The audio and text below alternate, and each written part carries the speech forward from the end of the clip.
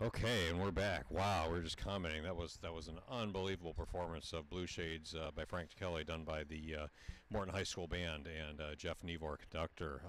What an outstanding performance! Yeah, you said it. It was a mic drop. Oh yeah, I mean, at the end of that was great. The solo clarinets at the end and the bass clarinet solo. I've played that bass clarinet solo. It is not easy, and especially on an instrument like that maybe sometimes has a habit of not responding well. So Right. both of those musicians did a fantastic job, and what a great blend of selections they did there. The Mother Earth by David Maslanka, and the Granger Irish tune and the Kelly Blue Shades. I mean, they're all really cornerstones of the repertoire, but each in their own very different way. And it was a great combination. I'd love to ask him, how do you pick out that music, for when you're looking at what you're going to do for SuperState? How do you decide what you're going to do? So if he comes out, maybe we'll have to ask him that question. Yeah, that'd be great to know. So, I think that's an interesting, it's always an interesting question. If you're a community band director, you've got a responsibility to your audience and to your members and to yourself. Yeah. And if you're a band director in a public school, you have a duty to your audience, especially for certain concerts.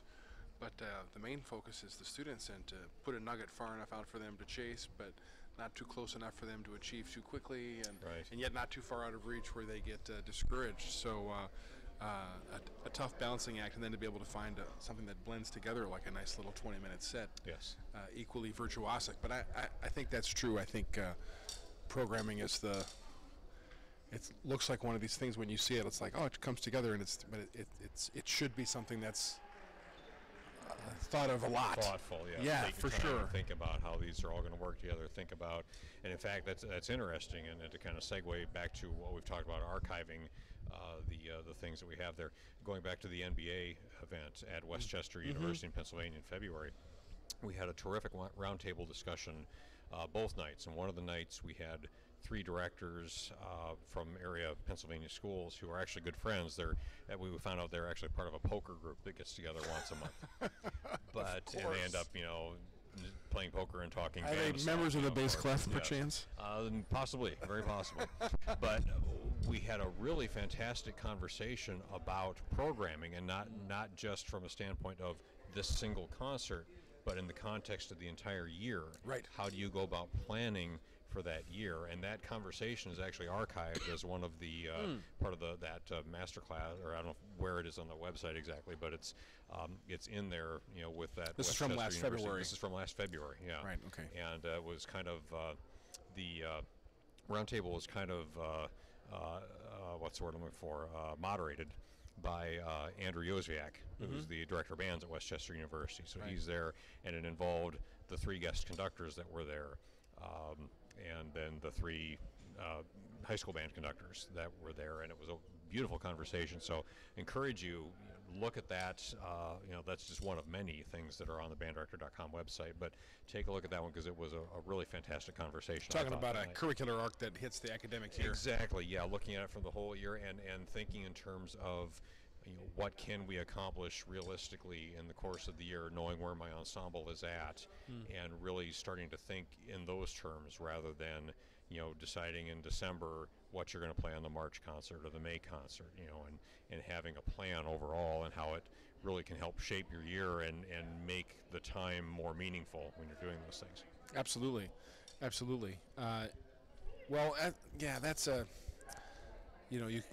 you can if you can, you won't if you don't. It's like you can't. You have to. There's some huge merit to that, and I think that's one of those things that it can be that it's like, oh, I've got 500, 800, 1,000 tunes in my library. Yeah. Band starts next week. I'll just go. Right. And it thoughtful is the great word for that.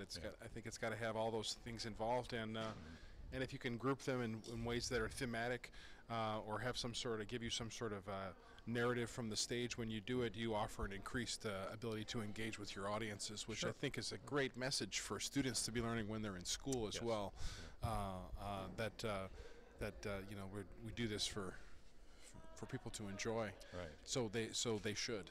Yes. And I think that's these are great examples of these little snippets of what would be at home if they were doing something with intermission as a one ensemble concert. It would be half show. Yeah, exactly. I think probably the best place to search for that on banddirector.com would be to go to the search by the National Band Association There you go. Yeah. and Westchester University. It'll probably get you to the area where all those NBA videos. Symposium, I think, is what it was called. Great. So anyway, it's right above us. He said. Oh, it is. He just put it there. Rich, Great. Rich says it's right above us. So There you go. the man behind the camera now, Rich Bresky, just put a link to it right there directly. So efficiency has happened. That's There we good. go. Dave Knox, where are you? This is on the fly. All right. Quiet. He'll lose his job. Shh. Okay. All right. Well, so we're getting ready for the next school, Yes. Metamora Township High School. I'd ask you where this is, No, but I actually- looked. Oh, you it up. looked okay because I know where it is actually, but it's okay. You go ahead. Well, it's northwest of Bloomington, but it's Yes. much closer to Peoria, actually, on the northeast side Right, of Peoria. right in that area, and actually not far from Morton. Morton is right between Peoria and Bloomington Normal. Actually, the home of Caterpillar is where that is. Oh, that's right. So, That's right. so So they're going to do a really classic, very classic and Yes. recent classic set of music. They're going to play Gustav Holst's Moorside Suite. Mhm. The Actually, Moorside, just the march, sorry, from the suite, the which Moorside nobody march. ever plays, and it's a great piece. It's Absolutely. a fantastic piece of music. Absolutely. And then they're going to close with David Maslanka's "Give Us This Day." This is band is under the direction of Christopher Render. Right. And so we're looking forward to that performance very much, and congratulations to Morton High School for Absolutely. a yes. great performance Fantastic. to open up fantastic our class performance. 2A division this evening. We'll be with you all the way through Tenley Park High School, which is the Class AA honor band this year, which will lead us right up to about 9:15. The University of Illinois Wind Orchestra, under the direction of Dr. Elizabeth Peterson, will be presenting Scott McAllister's Crump, and we'll have a treatise on crumping from Tom Merrill, the new resident expert on crumping at Expert on crumping. banddirector.com. Okay, there we go. All right. At banddirector.com, he's definitely the world expert on crumping. But that's going to close out the day today, which is a great ensemble from the University of Illinois, and then we're back with you tomorrow morning starting at 8:30. Yep. And we'll sort of open up the stream at about 8:20 with a nice conversation about percussion early in the morning, so all the drummers will miss it. And Darn the luck. There we yeah, are. that's all right. That's all right.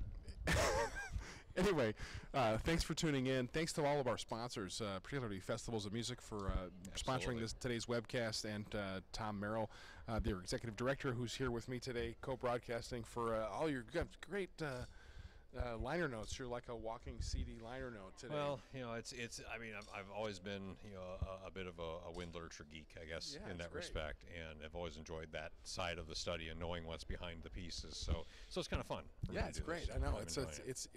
it's a nice sort of setup for what we're gonna get a chance to hear, and we're gonna for the rest of the night, Gustav Holst, David Maslanka, Roger Nixon, Samuel Barber, Eric Whitaker, Hector Berlioz, All Julius very, Fuchs, very Sam good Hazo, literature and here. Francis This is a Macbeth. Great combination tonight. Yeah, really knocking down a whole bunch of great literature. So, but thanks so much to our great sponsors, especially Festivals of Music. All kinds of information there about next year's season at festivalsofmusic.com. And if you've got a pencil and you're into the phone number thing, if you still use those, I do. You can call the toll-free number, which will get you right in touch with Tom here. It's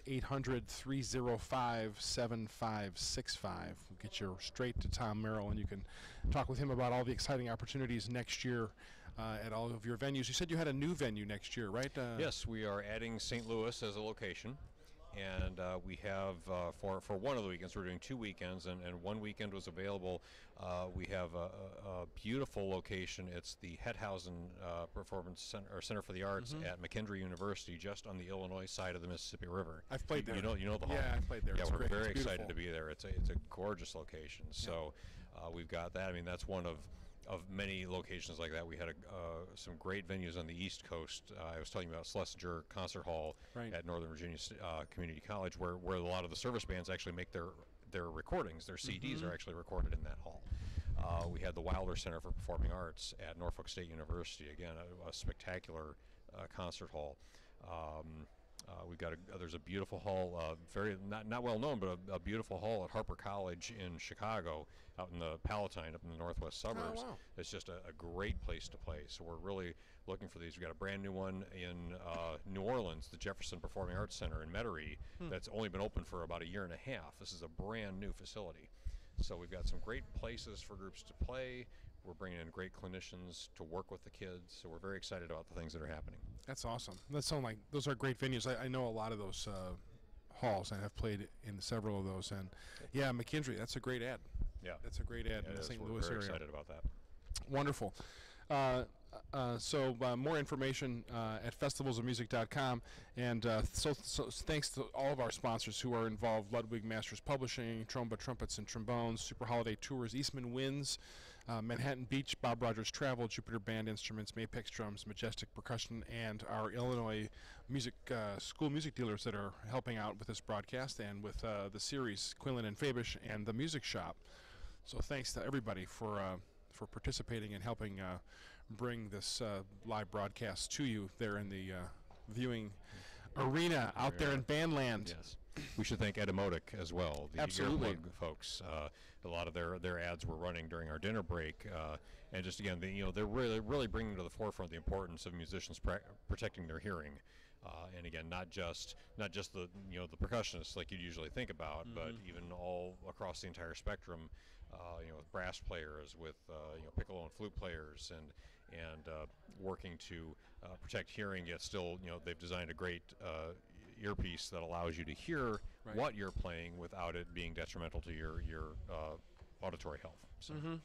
Yeah, it's really important preventative measure to take for certain for everybody, because it's cumulative. It is, and it takes a long time for it to start showing up as being problematic, and by that point, it's hard to hard to reverse it. Exactly, for sure. So. All right, sounds like Metamora Township and Christopher Ender's about ready to start here. Get ready for some Gustav Holst, the Moorside March from Moorside Suite, and David Maslanka's Give Us This Day. Let's enjoy.